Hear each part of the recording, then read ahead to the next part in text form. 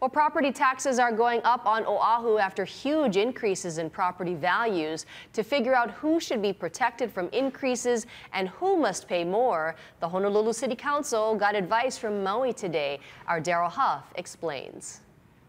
Many Oahu homeowners fear big tax increases because their assessments have gone up so much. While the city is moving to soften the blow, some people may indeed see higher taxes to make up for it.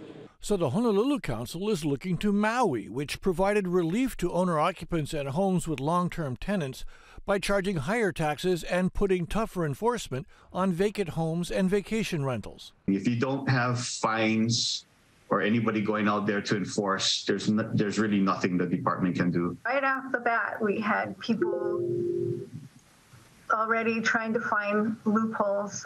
We've already had to engage in compliance. Honolulu's council chair was impressed and may copycat. We want to provide tax relief to local residents, right?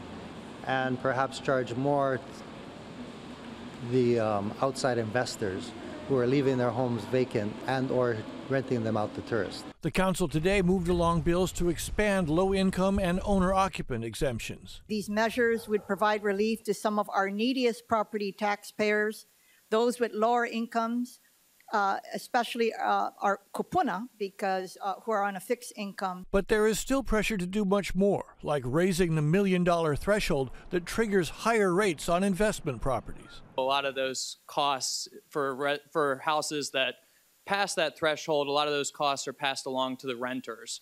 And so it just increases the cost of living, increase the cost of housing. But the council is not ready to make those calls. Let's be slow in going through this process. Because you have to look at it all together to figure out where you can give relief and where you have to actually raise taxes. This balancing act actually has a deadline. The council must come up with a new policy and rates by this summer.